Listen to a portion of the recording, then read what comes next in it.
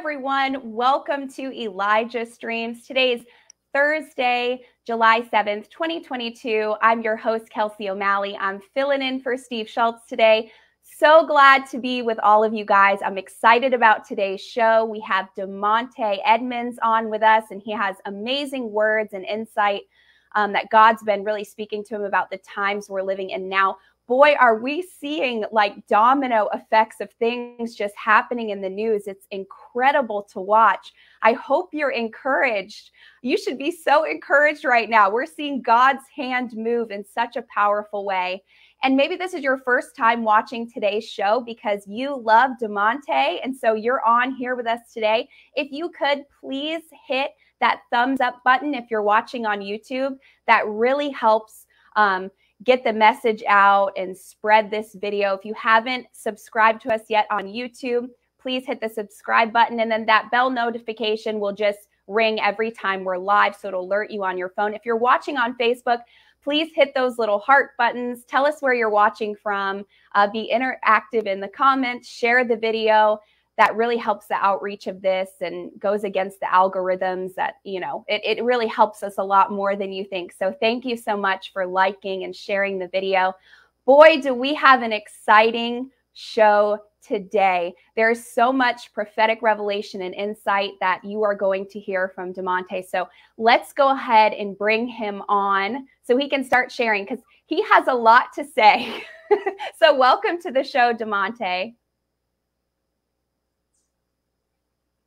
It's good to have you on. Can you hear me? I'm not quite sure if you can. Yes, I can hear you perfectly. And thank you, Kelsey, for having me on.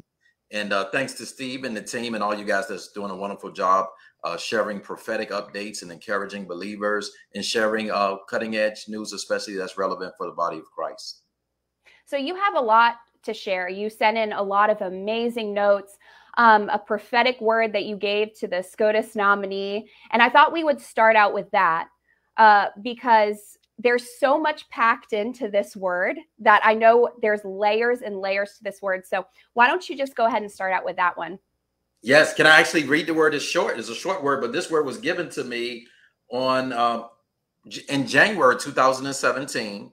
And it actually was published on the Elijah List on the social media page, February the 2nd of 2017. And it says, new Supreme Court Justice Neil Gorsuch. He will fight for the unborn, prayer back in schools, and more. And it says a word by Demontae Edmonds. And I said, I inquired about him, and the Lord spoke to me that he will fight for the ancient landmarks of this nation of the United States. And Proverbs 22 and 28 came to me saying, do not remove the ancient landmarks set up by your fathers. There's some foundational things that help to make America great. And many of those things we've removed over the years, and God wants to restore them. And he says, God said there are ancient landmarks that once made America great: protection for the unborn, freedom of prayer included in public schools, freedom of speech, right to bear arms. Many of them have been removed or tampered with. And as I go on, the Lord showed me a vision of a steel Colt 45 Defender. That's an old school pistol, by high caliber pistol. And God says the man should be a defender for that which is right and many of the traditional values that made America great. And before this time, I had never heard of this Supreme Court justice. And God says, as he fights for the ancient landmarks, I'm going to surround him with Christian leaders who will be praying and fighting with him in the spirit. Together, God wants us to use the courts and prayers of believers to bring healing to the land. And then at the end, the Lord told me, God says, look back to the Reagan era, look back to the Reagan administration. What was fought for back then has not been completed, but will be finished in this season. And it will take a fighter and defender and the prayer of the saints to get it done. And, we were talking a little bit before the show. When this word came out, some of the Supreme Court cases now that have taken place were not even on the books, not even in the news. They hadn't even stirred up yet. And then as well, some of the challenges that we're facing in America that reflect back to the Reagan era were not present at that time. Oh, yeah. Yes. So two things have happened that I think are significant, maybe some more.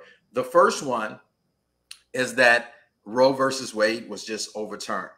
And that was part of that prophetic word. I have a lot of friends that are prophets, prophetic, spiritual people, and there's almost a split, maybe 50-50, 60-40. Some are in agreement with it. Some are in disagreement with it. Some feel it's the Lord. Some feel it's not the Lord. And, you know, wow. I'm a person that, yep. That's surprising. You'll be surprised by many things these days, sadly. But wow. Yes. And I see some of the debates on social media. I see a lot of the pastors and leaders that I know, some I don't know. They're debating, they're arguing. Everybody has an opinion. But, you know, everybody has a nose. Everybody has an ear. Everybody has other body parts that I won't name. But your opinion doesn't mean that that is the mind of Christ or that is the will of heaven. And when I look back to this prophetic word, you know, sometimes the Lord give me so many prophetic words, unless I archive them and keep them, I don't even remember that they were published. I don't remember the Lord gave it to me, because I'm a very neutral person. You know, I'm not politically polarized. I'm not politically energized. I'm not personality driven. I just want to hear what the Lord is saying, and I try to keep the middle ground. The Lord told me years ago, he said, be like Billy Graham. You know, Billy got in trouble because he over associated himself with one, I guess, candidate. But with that being said, I don't have any agenda with this word. The Lord gave me the word. I forgot about it until it came back up in my memory. And I was like, wow, Roe versus Wade is happening now. And I put the word back out, and it was reversed. And I said, the Lord had this prophesied that this is what he wanted to do. This is what he planned to do. This is what he wanted people praying for. So for me, it's no debate. I can even have my own personal feelings. It doesn't matter. The Lord spoke this, and he spoke it to me, so I'm not going to argue with the Lord. The second thing that's taking place, and I don't even know the name of the case. I can't think of it right off bat. Maybe you know, Kelsey, is this coach that prayed on the school property. Yes, I read about that. Yes, and the Supreme Court decided in his favor. And so now it's this big push to get prayer. I believe we can get it fully back in schools. I believe we can get fully back in schools. A few days ago, I was actually, I'm going to say this. The restroom is one of the best places to get revelation. You're not thinking about anything. Lord can speak to you clear when you're about to take a shower or wash your hands or brush your teeth. A lot of prophets get revelation in the restroom. But anyway, I was going to brush my teeth, wash my face, you know, the wake up type of thing. And the Lord began to speak to me that when and if we get prayer back into schools, one of the challenges will be other religions, whether they're Buddhist, Hindu, or even Satanists. They're going to say, well, we deserve prayer in schools too. And the Lord said that that's not going to be the issue, because you know what? The prophets of Baal, they were allowed to pray. They were encouraged to pray to Baal, but our God answered by fire. The prayers of one man, Elijah, look, I'm Elijah streams, but the prayers of Elijah was powerful enough, had enough fervency that it called the fire of heaven down. And all of their prayers, all of their rituals couldn't accomplish anything. So in this season, we need to push for prayer to be back totally in school, and not get into this big fight with other religions, other groups about them not being able to pray, because they're going to say it's not equitable, it's not fair. And from a legal standpoint, it's not. From a spiritual standpoint, personally, I don't care, because I'm a Christian and I want to see, you know, only prayers to our God. But God's going to answer by fire. We're going to see some things when prayer gets back into school. I mean, we're going to see some powerful testimonies. We're going to see, I mean, I'm seeing it almost now, like, you know, they begin to pray a casual prayer to God, and the Holy Spirit breaks out and people speaking in tongues right there in the class, and the administration don't know what to do, and people have to explain it. I mean, God's going to answer by fire. So we don't need to worry about if other religions want to have their 1 or 2 people praying. We need to be able to pray in the schools, teachers, administrators, students. That is something. And have you noticed, if you compare shootings, violence, stabbings, mass shootings in school, pre versus post prayer being removed from school, there is an exponential difference. Because when you kick prayer out, it's almost like kicking God out. Yeah. And if we're not living in union with the Lord, if there's no union, so then if we're separated from him, then all this sin can come in and darkness can come in, because there's a separation from God. And so for people who have that on their heart, that, because I think the intercessors watching, that's something there is on their heart to pray.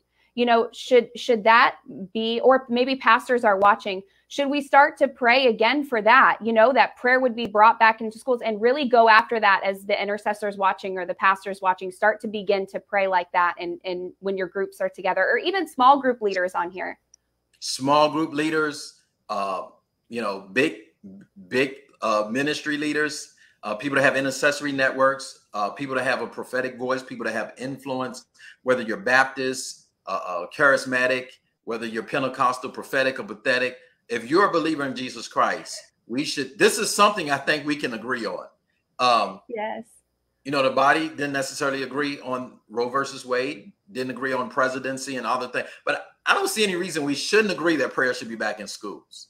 This is something I think that we can really unify and unite under a common constitution to see prayer restored into schools. And then once it's restored, we need to be intentional and systematic enough to say, hey, I live in Oregon, I live in Arizona, I live in California, I live here.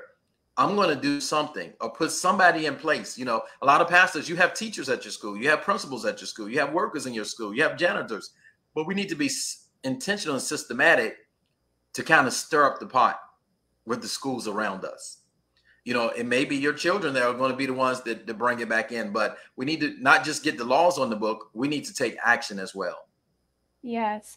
So you talked about seeing the division between Roe v. Wade and presidency and all of these things happening. You're seeing a great division, and you're going to teach on now the key to overcoming a spirit of division, because if we're seeing one thing right now, it's such a separation, a division, a separation. I mean, and it is powerfully waging war in the body of Christ. Yes. Let's jump into that. And then as well, I want to get back to the Reagan era and how go ahead. Yeah. And then let's tackle that. Then let's jump over. Perfect segue. But I was thinking about, the Lord said, look back to the Reagan era. When I received that prophetic word, I didn't actually know what the Lord was totally saying. Sometimes as time moves forward, there's an unfolding of revelation. And before the Reagan era, there was a stagflation, there was inflation, there was high unemployment, there was housing issues. And right now, what are we dealing with? We're dealing with, you know, I know several people that are doing well financially. They want to move. They want to relocate. But the housing values have skyrocketed so much they can't afford to move. Even if they make a profit of 100 or 200,000 selling their house, that's going to get sucked up with the move. So it's like they've made they've made no headway. And then as well, we're dealing with some real heavy inflation. I think the inflation is going to continue. I think we're going to see some of the spikes with it. I put out prophetic words last year. We need to prepare for cycles of famine. We need to already be prophetically positioned for that. We don't need to be in fear. We need to be more dependent upon God. And, you know, one thing I've learned about God, he loves a challenge. These things that make people afraid, when you really walk with God, you find out that these are the times that he shows up the best. These are the times he really stretches forth his hand. These are the times that he really moves supernaturally in your life. You know, the 1.5 or 2 COVID years were the best years for us. We were able to accomplish things in the 1 year period that we couldn't accomplish the 8 or 9 years before that. Like 4 major things I prayed and interceded for. So there may be a drought for mankind, but we're the God kind. And we hear from God, we're a big God, and he shows up supernaturally. The other thing that's taking place, back in the I believe it was the 70s, OPEC, Oil and Petroleum Cooperative Group, which Middle Eastern nations, they got together. We thought it would help us collaborate with them. We thought it would help us to get better deals and bargains on oil. It backfired. They began to strong arm us. They began to raise prices. There was a time even where there was rations at the pumps. I believe that maybe was during the Carter period. And, you know, when Reagan came in, he renegotiated with OPEC and he put some demands on the table. And, you know, those gas prices became more stable in the availability of gas. There wasn't this fear. And right now, I don't know about where you're at, Kelsey, but not long ago, gas prices here were like $2.75, and now they're $5 a gallon, if not more. I don't even look at the price anymore. I just gas up by faith. Uh, so a lot of those challenges that we faced on the Reagan era, we're facing again, and we need God to come in and give wisdom to our legislature, give wisdom to our executive branches, give wisdom Yeah. to our people in government, and we need to pray that America experiences a spiritual revival, but also a revival of our quality of life. Yes, amen. That's so wonderful and such an encouraging word, because the Lord spoke this to you a long time in 2017. Yes. So he was already letting us know, hey, it's going to get better. You know, just trust in me. It will get better. And I love that he said, look back to the Reagan administration. So look back to that and see what God did. And God's the same yesterday, today, and forever. He could do the same things again. So let's talk about the spirit of division. Yes. Because, man, this is a huge one. We're seeing this really run rampant right now. Yes. And some of it is the plan of the enemy. Some of it is the plan of malefactors that's within the government. You know, there are political parties, but even within the government, we call it the shadow government or the behind the scenes people. There are people that have other agendas that they don't publicize. You know, I shared with one publisher, chief editor, that a certain social media platform, that a certain government agency had infiltrated it. And he didn't tell me this at the time. And I think you know this gentleman, but he said, you know, it's kind of hard for him to see and believe. But he told me years later, after he saw how the algorithm began to work against them when he was sharing certain messages and sharing, you know, certain news and uncovering stuff that was fake news. He saw how the mathematics algorithms switched on him and changed on him purposely, intentionally, not just on one site, on multiple sites. And he said, now I'm saying what you're saying. So there are people, groups, they have their own agenda, and they don't operate necessarily by trying to go through the books and the proper channels. They do things underhanded to influence people's thoughts and emotions. And when you bring division, that's one of the best times that you can bring quick transformations. You know, in the Tao, it talks about order out of chaos. Some people create chaos so that in the midst of division and the chaos, they bring what they want, their type of order, their type of change in law. So with that being said, the Lord showed me that there's some messages, 3 key messages that we need to really make sure that they're in our arsenal. One is the glory of God. There's so many doctrines, there's so many things taking place, but we need to make sure that we are sharing about the glory of God, because the glory of God is the ultimate unifier, not the anointing, not the prophetic. When the glory of God shows up, all of a sudden, doctrine, race, creed, unforgiveness, bitterness just leaves. People get so focused on God and glorifying God in the midst of glory.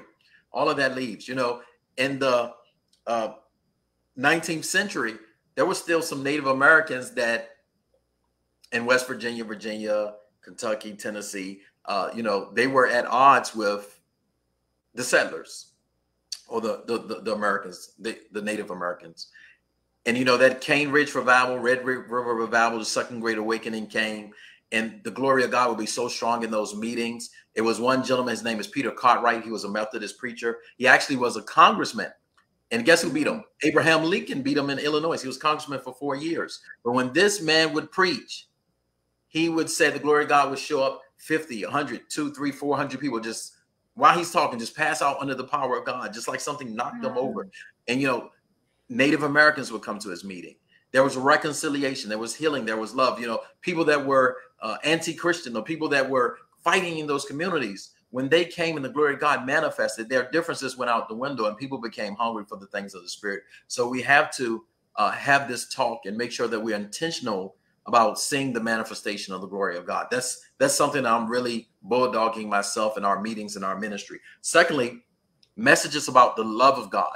Sometimes we become so focused on pushing our opinion, pushing our agenda, convincing people, debating with people, pulling their arms, telling them this is what God. And there's an old saying, people don't care how much you know until they know how much you care. We need the love of God. That's what's going to win the Democrats. That's what's going to win the Republicans. That's what's going to win the Satanists. That's what's going to win the atheists. I just saw this testimony by this gentleman that was a leader in the Satanic church in South Africa.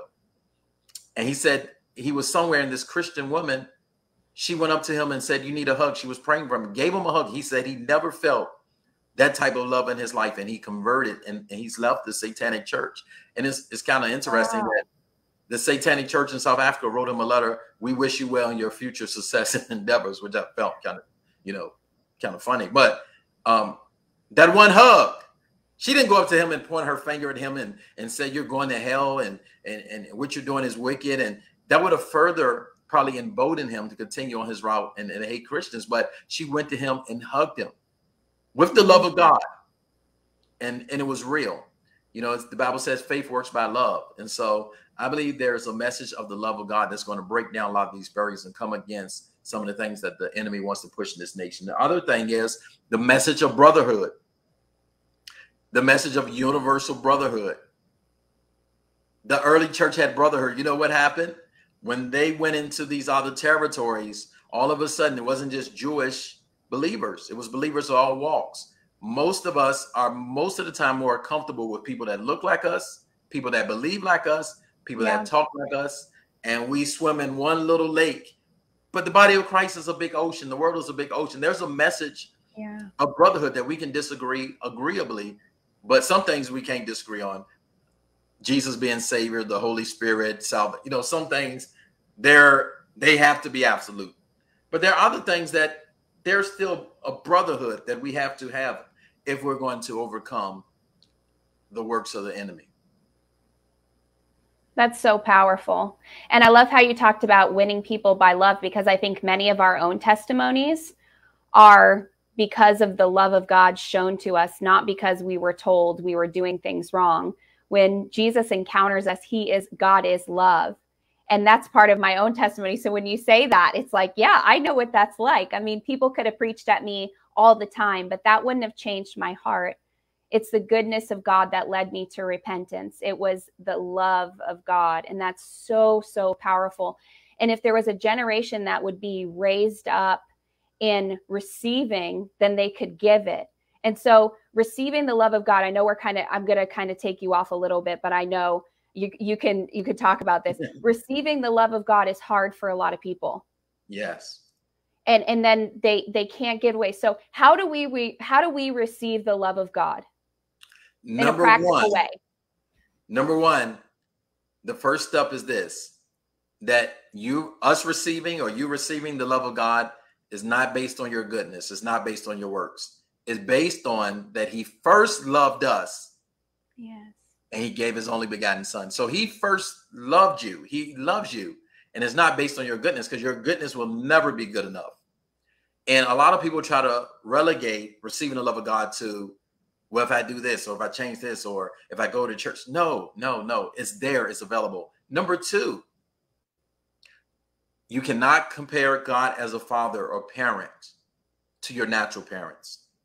One of the things that I've encountered in ministry, there are many individuals, they have parents that abandoned them, rejected them, abused them, never told them that they loved them, all of these different things. But God's not like that. He's faithful. He's consistent. He's a loving parent. And sometimes we have to ask God to heal us from parent wounds before we can see him as a true father. Because some people feel, well, my own father, my own mother that's here in the flesh abandoned me or didn't love me. How could this invisible God that people say is love is supposed to love me? Well, he's not your parents. He's better. Then number three, come to him with honesty and transparency. You know, people ask me a lot of times when I tell a lot of younger people, you need to start a prayer life, whether it's 5 minutes or 10 minutes, start talking to God. This is what they say to me. Well, how do I pray? I said, I'll tell you what, talk to me. Let's have a conversation. That's how you pray. Just it's so good. Don't be religious. Don't try to impress God with your words. Don't try to use Bible verses, because you probably don't know enough yet anyway to use them. And talk to him like you'll talk to your best friend. without profanity. But talk to God. Some people talk to their best friend that way, but talk to him and be open, be honest. Tell him that you're struggling. Tell him, you can tell him, I don't believe that you love me. I need a sign. You know, he's going to graduate you. He's going to meet you. He just wants you to come to him. You know, it says come. That's a powerful word. If you just take the time and come to God, he'll make himself known. He'll make his love known. And then you'll want to keep coming back and back and back and back. And you'll become addicted to the love of God. You'll become motivated by it, fueled by it. And it'll change your life. Yes. Jesus said he lives in the love of God. And we are to live in the love of God too. Will you pray real quick before we move on for those people? When you started talking about abandonment and parents who have not been there, I really felt that in my heart. So would you pray for those listening who maybe have had that exact experience? Yes. Well, Father, we thank you for your sons and daughters. We thank you, Lord, that you will never leave us or forsake us. You promise us that. And we pray for those that may be dealing with rejection or abandonment from their natural parents. We pray, Lord, that the power of the Holy Spirit, the love of God, and the blood of Jesus would move into the deep recesses of their soul, the deep places of their subconscious. And Lord, that you would uproot those feelings of rejection and bitterness, and that you would plant into them, Lord, the seeds of your love. Draw them to you, Lord. It says in the Song of Solomon, draw us and we'll run after thee. Draw them, Lord, by your loving kindness that brings man to repentance, but also brings them to worship at your feet. We pray that your fatherly love and your fatherly heart would welcome them with warm arms, and they would feel the tangible embrace of your love by your Spirit, in Jesus' mighty name. Amen. I know the Lord has shown you some stuff about false flags. So what has he been speaking to you about that? Well, I'm going to tell you what's interesting. When I sent Illumination an email on what I wanted to talk about, because I was asking the Lord, the next day or later that day, I saw what President Joe Biden, POTUS, he signed this gun legislation. And I almost was going to say, let's take this point off because something already just happened. You know, I like my stuff to be before it hits the news. Some people, you know, there's a saying, prophets speak about what's going to happen. Historians talk about what's already happened. I don't want to be a historian. You know, I believe God's called me as a prophetic voice. But some of the things that we see there are going to make us emotionally outraged or provoke certain feelings. Like I said earlier, there are certain groups that I believe help orchestrate this stuff. It's not all organic. And some of it is, you know, they're looking for a reaction. These incidents happen 5 or 6 times, then we can try to push these laws in quickly. And I believe that one of them, I've traveled all over the world. There's a lot of countries you cannot own a weapon. And in most of those countries, there's dictators, communism, government, kleptocracy. I'm not going to name the countries, but several of them, I see some similarities. I believe that certain groups of powers want our rights to be restricted. All of a sudden, we're seeing all of these mass shootings. And then at first they were just at the malls, the theaters, the streets. But now it's children, because you know one thing that's going to stir people up if you mess with children.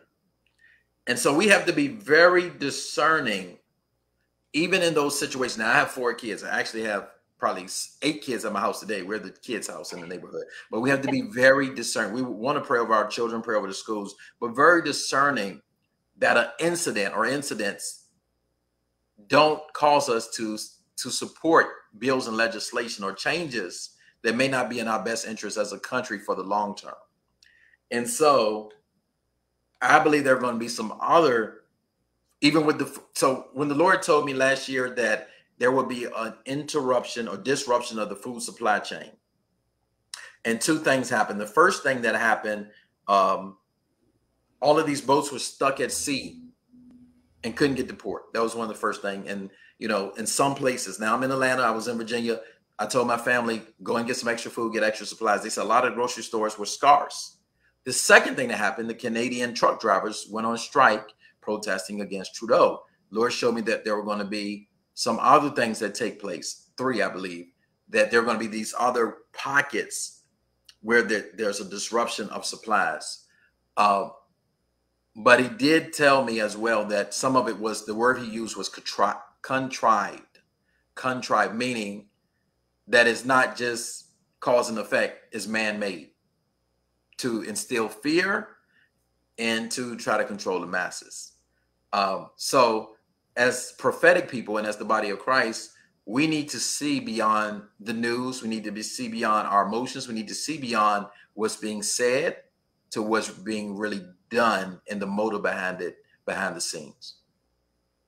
We're seeing a huge attack, like you were talking about with the children and the attacks on that, but it seems like it's coming against the children in a lot of other ways too, because we're seeing a lot of attacks now on it seems younger and younger and younger children. And I think any parent, the second you see anything coming against the innocence of children, you automatically rise up in the Lord. And with your own family, like, a mama eagle, you just like gather, the chicks under your wings. Like, that's not going to happen to my family. And, that's obviously a spiritual thing happening with the children. Definitely. And, anytime that God wants to move greatly and bring deliverance and revival to a nation, the enemy attacks the children.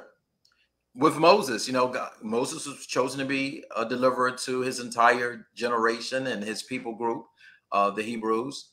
All of a sudden, Pharaoh issues this wicked decree, and let's kill all the male children under this age. And then Jesus, the ultimate of all deliverers, Herod issues this wicked decree.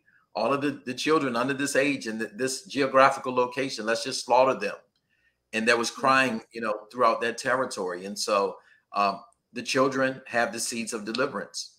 They have the revelation that God's supernaturally promised to their generation. And they have the prayers of their forefathers and foremothers that have prayed for things to happen that may not happen in our lifetime. And the Lord has seen fit that happen in the lifetime of our generation. So the enemy always wants to kill off that which is to come, the deliverers. So we need to be intentional to pray for our children, intentional to cover them. I'll tell you something interesting. Where we live at used to be, I don't think now. When I moved to, I'm not going to say where I live at because I don't want people to know exactly where I live. But where I live at, when I first moved here, they said, "Man, you live in the middle of the Klan territory." I said, "What?" My 7-year-old daughter had a dream that men in Klan uniforms with the letters KKK, she said white uniforms, came and attacked her and some other kids. She doesn't, wow. She's 7. She don't even know what the KKK is. She don't even know what it is. She's never been taught on it. So I know it's prophetic. She's super prophetic. She sees Jesus, all this goes to heaven. And we're over here just trying to get a word from the Lord. But I felt like it was symbolic, not so much of the KKK, but symbolic of the spirit of division, spirit of racism, spirit of hate, all of those things that we feel like the KKK has symbolized. Yeah. And giving it to a child.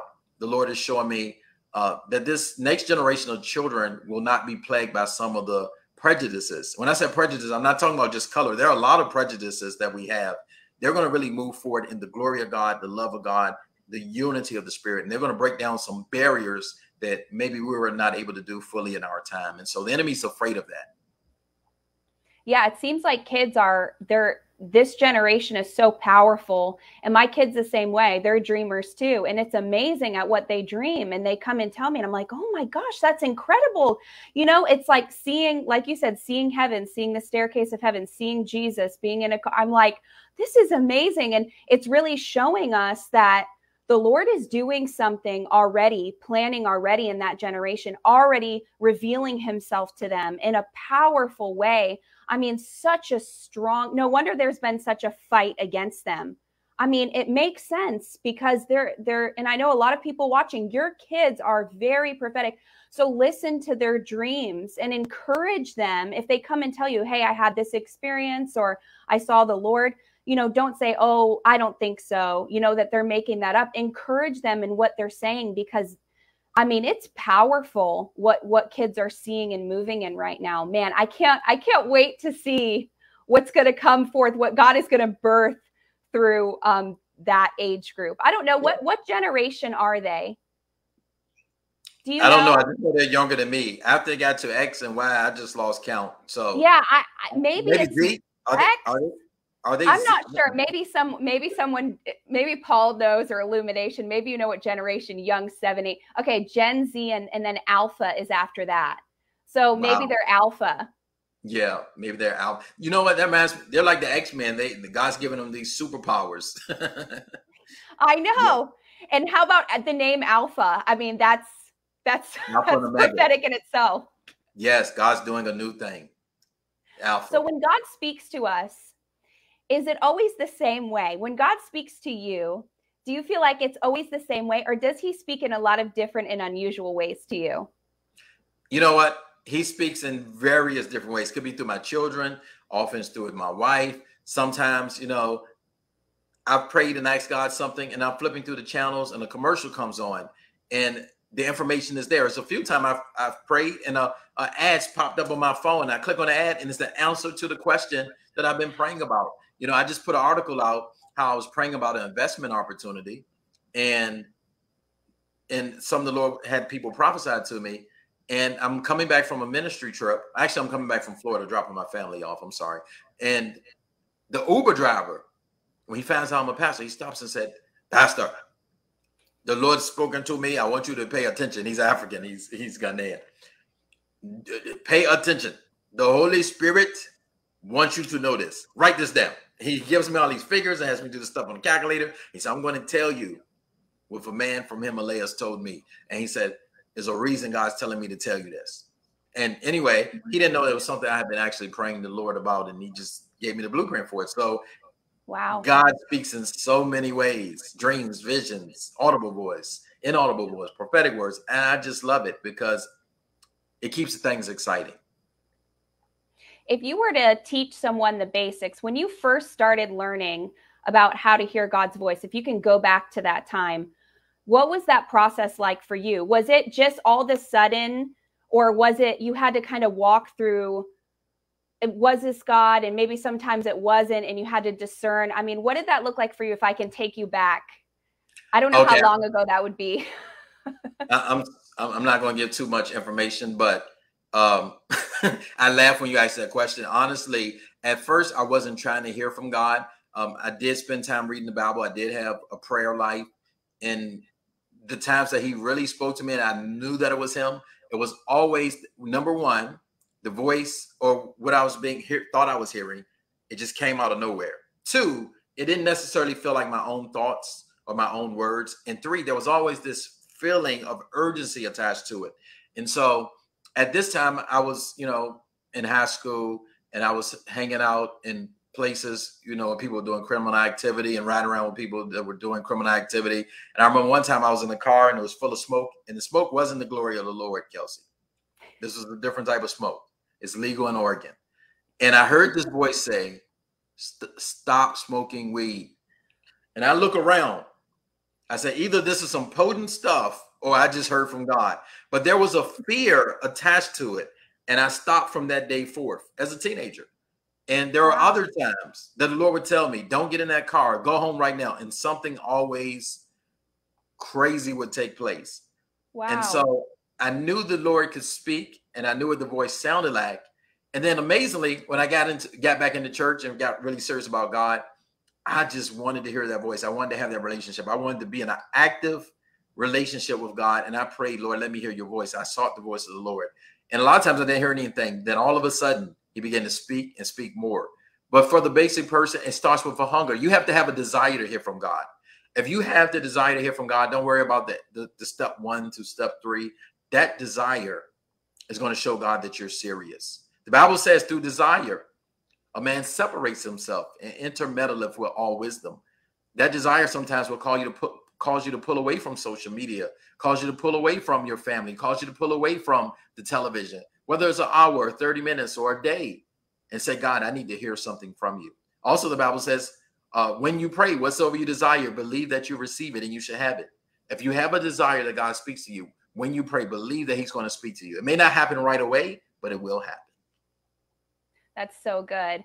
And being a prophet, did you always know that you were called to be that? Or was that something that God revealed to you over time as you started to seek him in his word and stuff? Or did you always know that there was like a prophetic call in your life? So I grew up Baptist, Southern Baptist. We didn't have prophets. We had pastors, we had deacons, and trustees. What's a trustee? Exactly. You had to be Baptist. No, the trustee is almost like a deacon, but almost like a custodian of, I don't know. So they deal with the legalities of the church, the paperwork, the facility. The deacons deal with, like, ministry of helps. It's only in the Baptist denomination. So we had pastors, deacons, and trustees. So with that being said, I didn't know that prophets existed. But when I was 9 years old, the Lord visited me twice, and one night it was terrifying for me, but I knew it was the Lord. And I begged him not to kill me. And I also begged him, please don't do this again, which I would later renounce that prayer and ask him to visit me again. But with that being said, I knew when the Lord visited me that he had called me to the prophetic office. How did he visit you? You have to share that. Okay. You can't just say that and then not tell us. So my parents had went through a divorce. We were living with my uncle. And so my mother and I shared the bedroom. She had one bed and I had another bed. There was two beds in that room. And it was kind of a low point in our life. I was about 9, about to turn 10. And one night I was in the bed and I was awakened by this presence. And I immediately knew that it was the Lord Jesus Christ. And he walked into the room. And when he walked into the room, every molecule, every cell came alive, was on edge. I couldn't run. I couldn't say anything. I don't want to say paralyzed. I was overcome by the presence and glory of God. And I also knew in that moment at 9 or 10 years old that I was worthy of the sentence of death. Because when you're in such an awesome presence of purity, love, holiness, I don't think anyone's going to meet with Jesus that hasn't, that's not living right and be able to debate with him about why they should get into heaven. They're going to instantly know that his judgment is righteous. And so I tried to run. I couldn't move a muscle. The Lord was speaking to me. And then when he kind of let the presence pulled away from me and I could move and talk, I just got, I went under the sheets and I started talking like, God, please, my mother got up to go to the restroom because I woke her up. So I went outside of the bathroom door and sat on the floor. And she said, what are you doing? I tried to go in the bathroom with her. She was like, you can't come. I said, please, I just don't want to be alone. I couldn't even give her the words of what was happening. So we go back in the bedroom. She goes to sleep.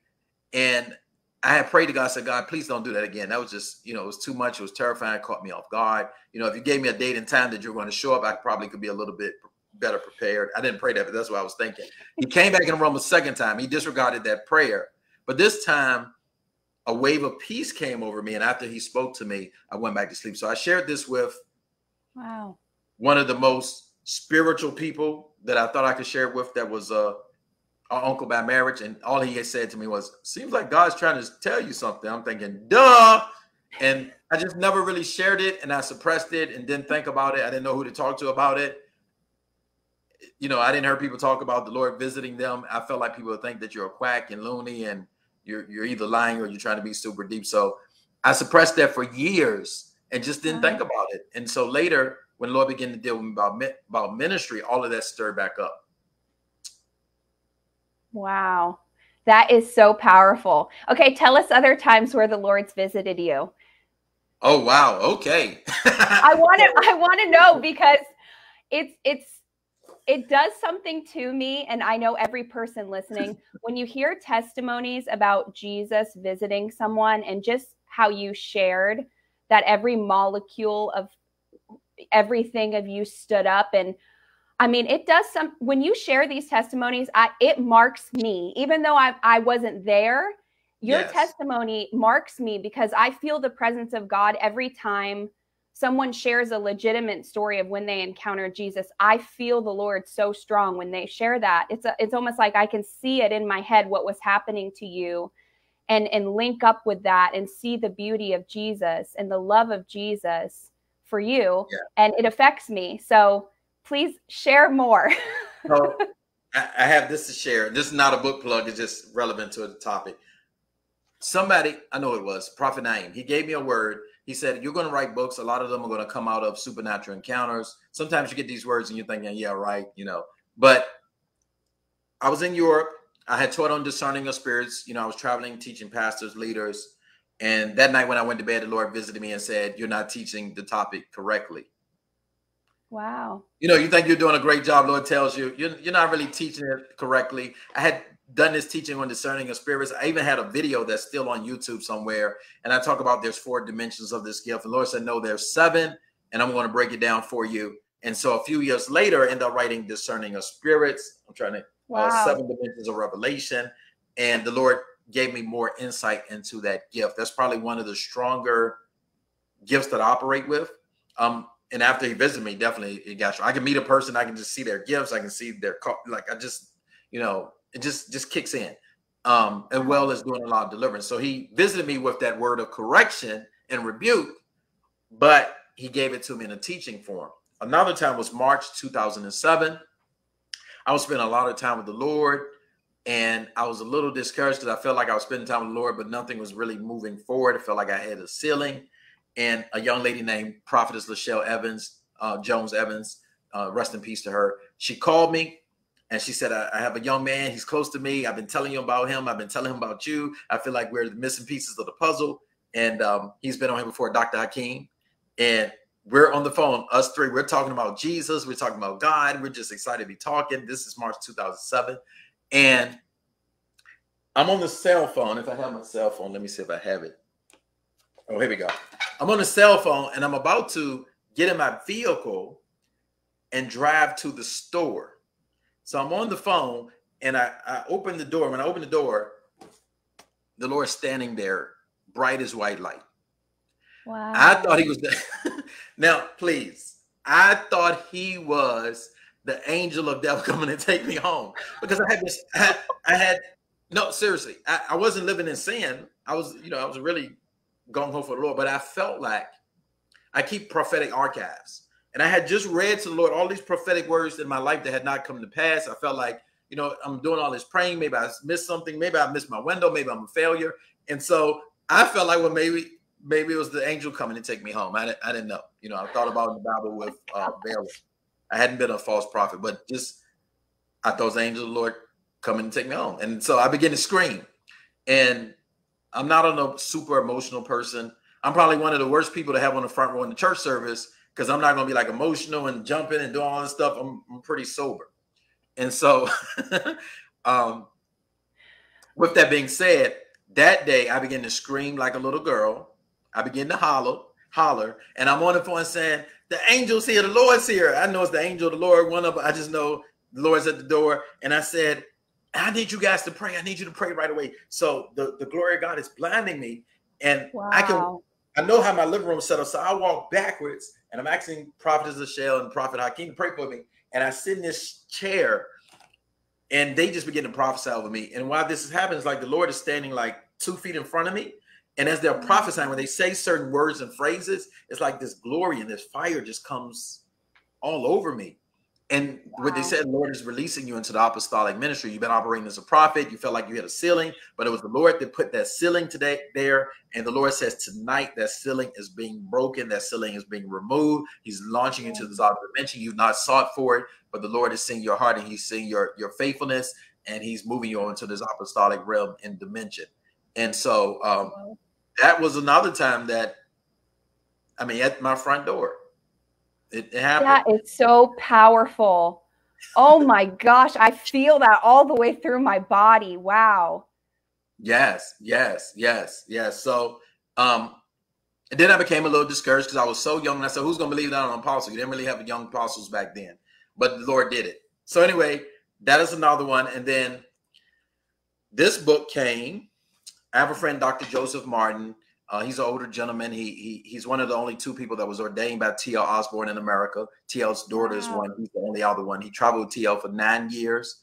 Morris Cirillo was his good friend. Dr. Summerall trained him as a pastor. He pastored a mega church, Word of Life Fellowship in Virginia Beach. And as well. Shambach was his friend. His daughter received a miraculous healing under Shambach. So we were close for about 4 years. And he called me one day he was in Norway then. He called me, he prophesied to me. He said, I see that your wife is pregnant. She's going to have a girl. It's going to be a 3-hour labor, no complication. And the baby's going to weigh about 7 pounds. What? My wife had been praying for a natural birth because her first birth was a cesarean. So I called my wife, Jessica, come downstairs. Dr. Martin's on the phone. He got a word for you. So he tells her the phone, tells her the word. She runs and up and down the stairs. She's hollering because she knows the Lord's answered her prayer. She doesn't want to get cut again. So fast forward, we have this baby, 3-hour labor, no pain meds. Come on. No epidural. The baby's 6.93 pounds, 7 pounds pretty much. So I'm in the hospital room, and I remember I had just told my wife, I said, wow, I felt the presence of the Lord after the baby was born. I called Dr. Martin. I said, Dr. Martin, let me tell you what happened. The baby's here, just like you prophesied. And he said, Lord's going to come and check on the baby. I said, I just felt like the presence of the Lord standing on my wife like 30, 40 minutes ago. I felt like that was the Lord. And he said, Lord's concerned about you too. He's going to check on you. And I'm like, okay. But I just had a baby. So, you know, like you got all these emotions and your excitement going. Well, I was happening.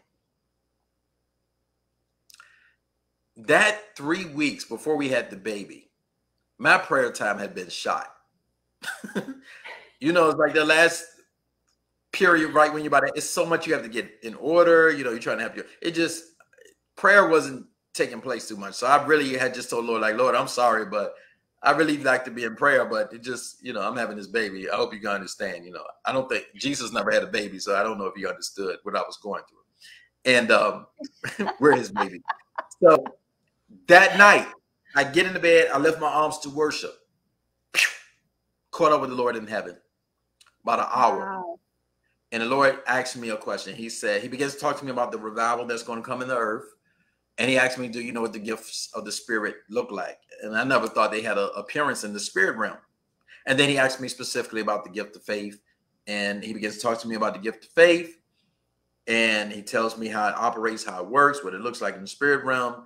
And then he says, this is when he said, you know, Wigglesworth and all these guys, he said, this is what was available to them in your generations in the past. And it's like this pool of, I don't want to say water, liquefied energy. Those purple and blue and silvery and goldish hues all around it. And he said, when that's poured out on a man or woman, it allows them to do supernatural, miraculous acts. But then he says, look up.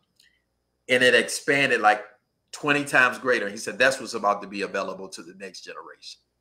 Oh, hallelujah. And I put that in this book, The Supernatural Gift of Faith. So there's been some other encounters, but those are the ones that just hit me right away.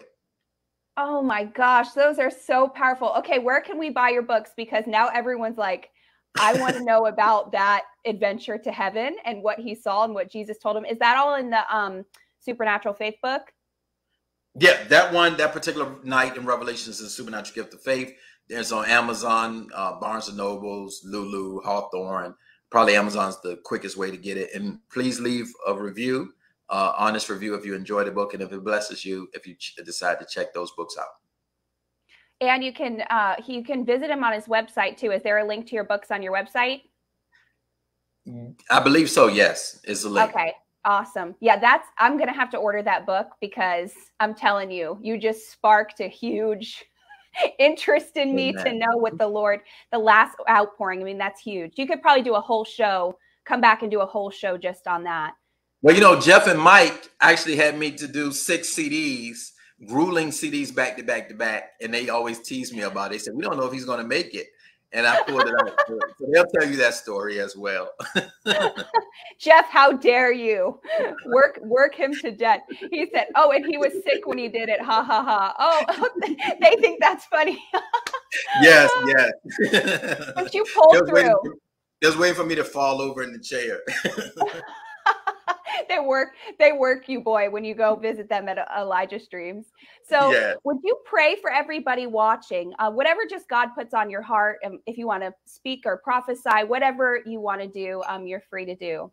Yes, well, Father, we just thank you for your anointing. We thank you for your presence. We thank you for those that are tuned in and tapped in. We pray, God, that a fresh well of prophetic grace will be stirred up in their life. I'm just sensing even now, there's some that the Lord was speaking to you in supernatural and profound and powerful ways, and you've hit a dry spot. You've hit a dry season. But I decree now in the name of the Lord Jesus Christ that those wells will be unlocked. I decree now that any veils that have been upon the eyes of your heart be removed by the power of the Holy Ghost. And I ask, God, that you would give them a personal and profound and provocative revelation for their own life, for their own destiny, that will help shift them and recalibrate them to being in your perfect will. Lord, we decree now that the acceptable will of the Lord is not enough. We decree now that the perfect will of the Lord spring forth and come forth. And there's some, even now, I'm feeling this super strong.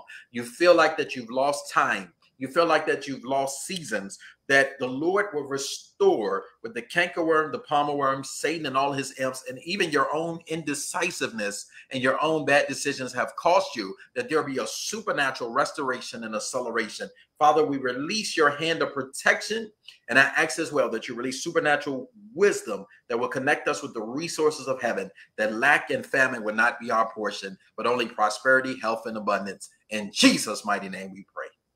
Amen. Amen. How can everybody follow you, Demontae? At Demontae TV, I believe you guys can throw it up. That's on Instagram and TikTok. I'm going to put it here in the notes. And then my Facebook page is Demontae Edmonds, as well as at Demontae TV on Instagram, TikTok, and also Facebook. But my personal page is Demontae Edmonds. So you can, there we go. You can get it on those social media sites at those places. Well, thank you so much for being on with us today. So much revelation, really giving a lot of us tips on what to pray for, what to believe God for in this time. It's important to stand on who God is. And thank you for sharing those personal stories. I know those are so close to your heart. And I just appreciate you being vulnerable and sharing all that. And you guys, make sure you grab his books. I know they're going to be incredible. Just meeting you the first time. This is the first time I've met Demontae, and I can tell you right now, I can't wait to read your books. There's something stirring in me. I believe there's a lot of revelation in them for my life and my prophetic walk, and I'm sure you guys feel the same. So tomorrow we will be having Kim Robinson on with us, so you don't want to miss it. She's going to be sharing about heaven and just amazing thing that the Lord has shown her. So you want to catch the live tomorrow. We will be on at 2 p.m. Eastern time. So make sure you tune in. And thank you so much for your generosity in giving to us here. You know, it really makes it a huge difference. And Steve will never tell you this, but he is the most generous man. I mean, he is so generous. And so thank you for giving, and thank you for sowing. And if you feel led of the Holy Spirit right now to just sow, even if it's a small amount, that really helps us continue to do that. And Steve loves to just give it all away anyways. He's so generous. So thank you for sowing. Thank you for watching. We'll see you tomorrow. God bless you guys.